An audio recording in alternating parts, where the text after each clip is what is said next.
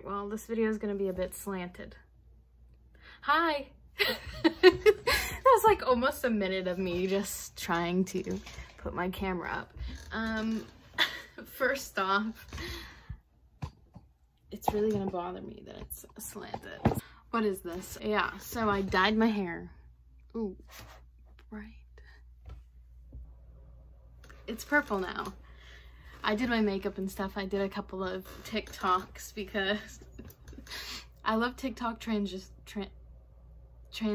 videos, like when you look shabby and then you look better. So I did makeup and did some of those. Go check it out. My TikTok is listed in the description. I thought I would sit down with you guys and update you on everything that's been going on. I might repeat a few things that I've already said in earlier videos, but there are some new details to my story. It has been a tough week.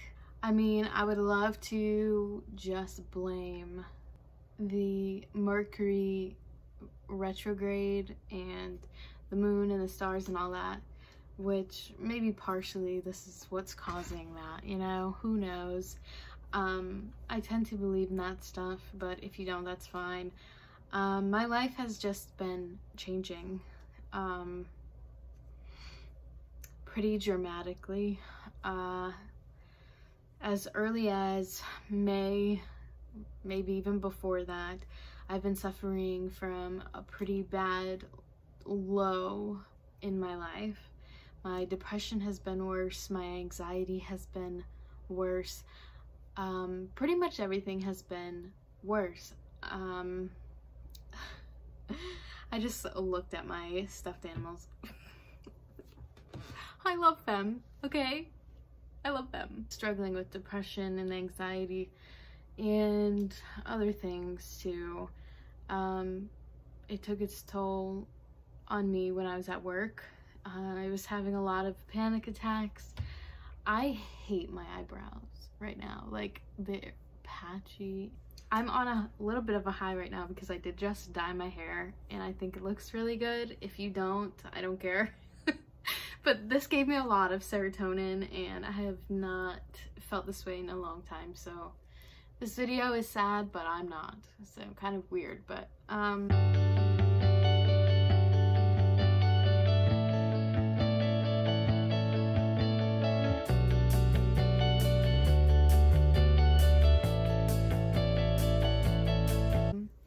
it affected me at work. I was having panic attacks. I was calling out of work.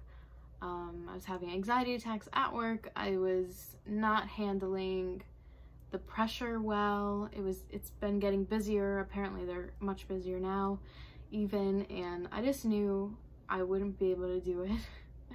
Honestly, I used to do it, you know. I worked 6 days a week at one point, working very busy shifts, 2 doubles.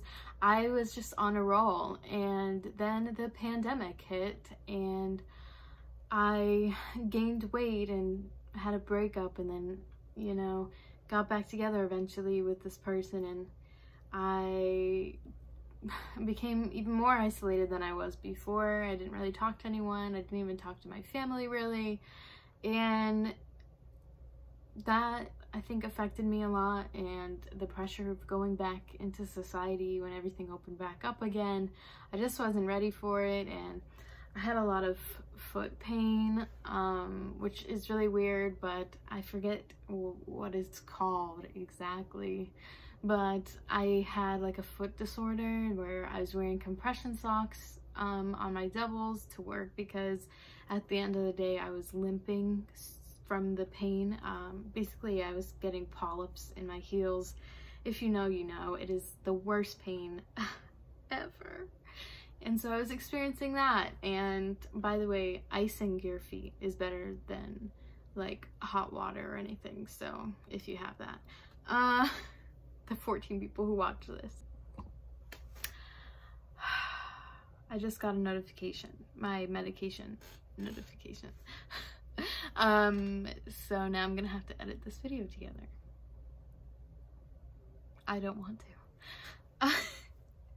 Where was I? I basically wasn't doing well at work, and then we shut down again. Oh, well, it doesn't matter, but at first I was like a manager and took on more responsibility, and then all of the staff members and stuff were not fun to work with, and the customers were not fun to talk to because it was the whole rules and the masks and the 6 feet away, and people didn't really understand what was going on.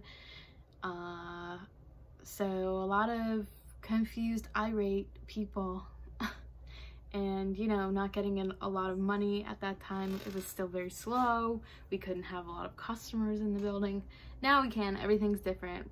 All the restrictions are lifted, and that really freaked me out too.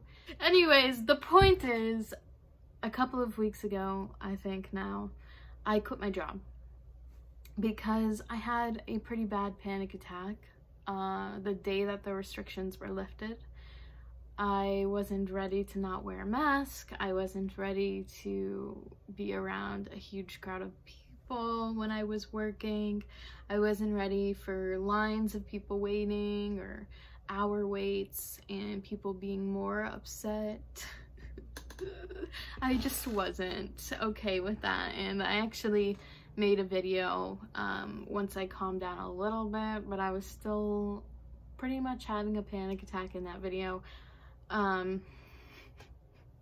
It's not funny, it's really bad. I quit my job, and then like a week later my mom found a new waitress and I was out.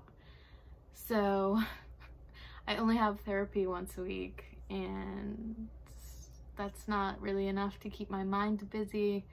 So I've been going on walks more.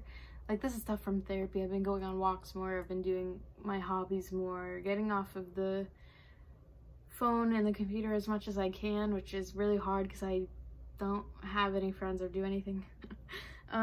So there's been like a period of more sadness with that, of just being like, I'm alone, and it's really hard, and being home all the time is really hard, and I've been trying to be around family more again.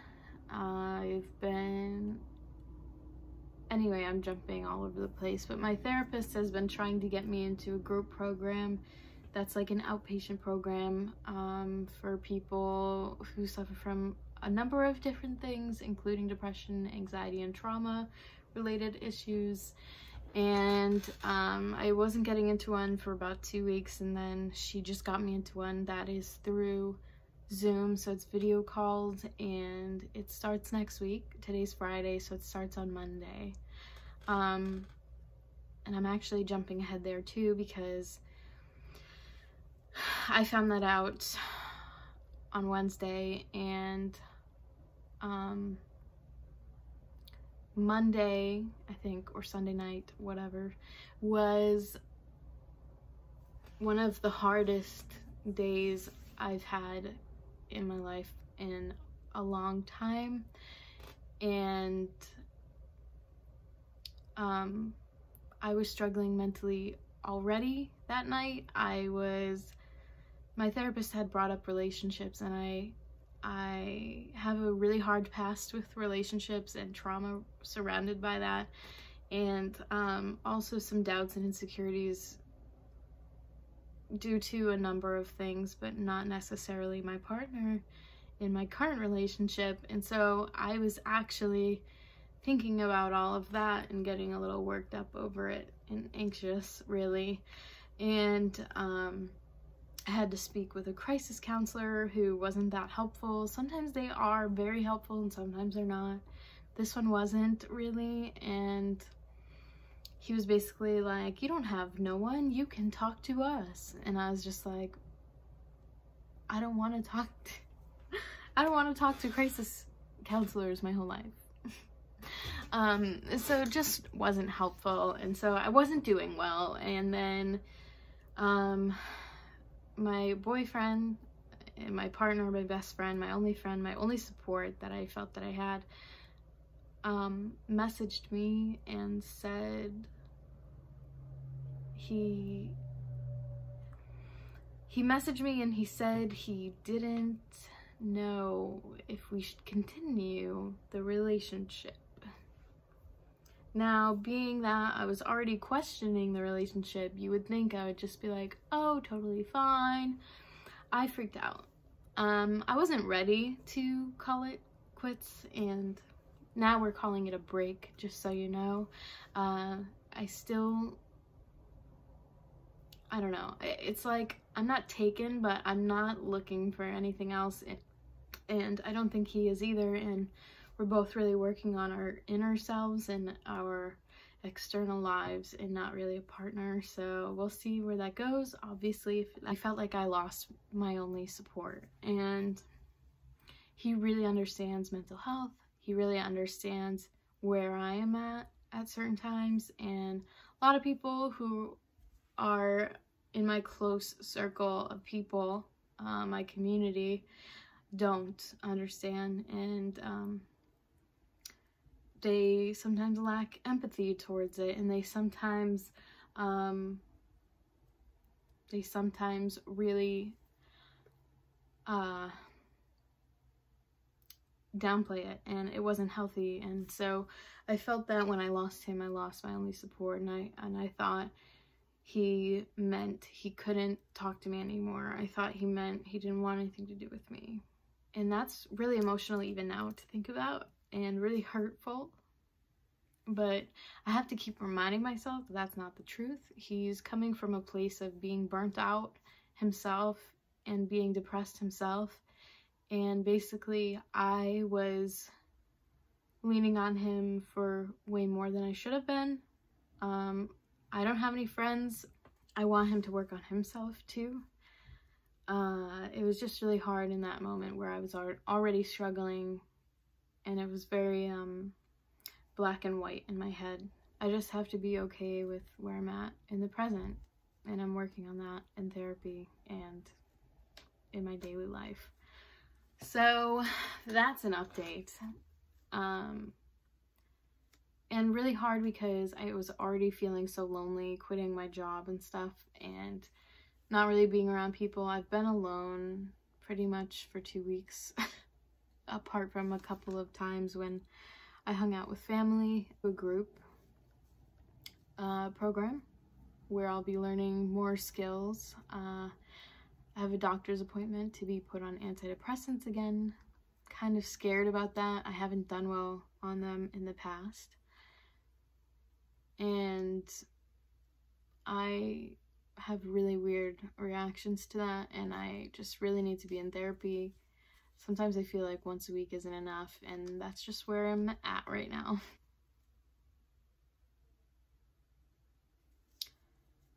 I'm glad to be going into a group, but I'm a little nervous about it. It's from 8:30 to like 2, I think, every day. And that's really early for me. And I'm scared that I'll back out, but I don't want to.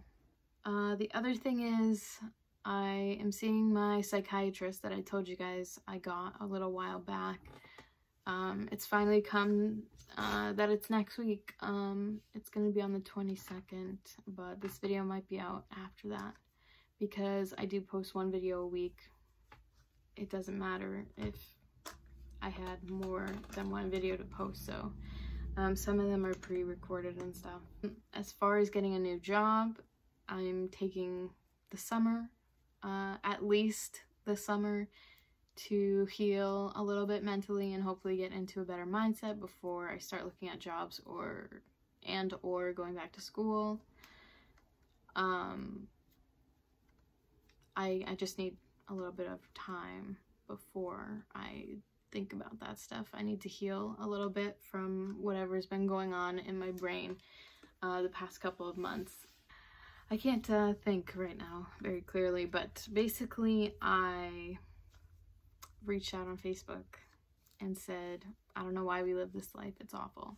And it sucks that I have to deal with trauma that someone gave to me that doesn't even have to deal with the trauma. It's annoying. And everyone who has trauma probably feels that way. Especially emotional, verbal trauma, like abuse, I mean, anyways.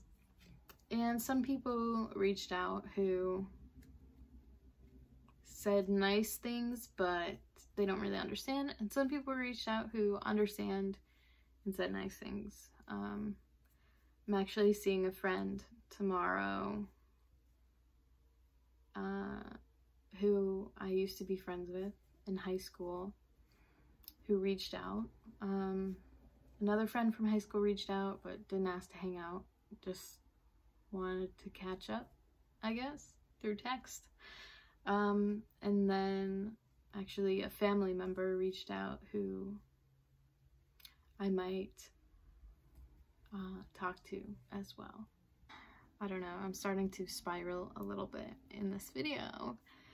I can tell when my thoughts start to circle and go crazy really in my head, and they're starting to do that now. I'm on a break from my relationship. I am starting an outpatient program through chat, like video chat. I am still going to therapy, trying to take care of myself, go on walks, read books, and do art and all that good stuff. And I'm seeing a psychiatrist and my doctor, and I'm probably going to be on meds either the next time I see you or the time after that. So we'll be talking about medication in my next couple of videos. Yeah, that's all I have to say today. I hope you like my hair. I do. It gave me a lot of serotonin. Thank you so much for watching. And if you're having a hard time as well, I'm so sorry. I hope you get through it. I know you'll get through it. And stay strong for yourself because you matter. You deserve it. Okay? So, thanks again.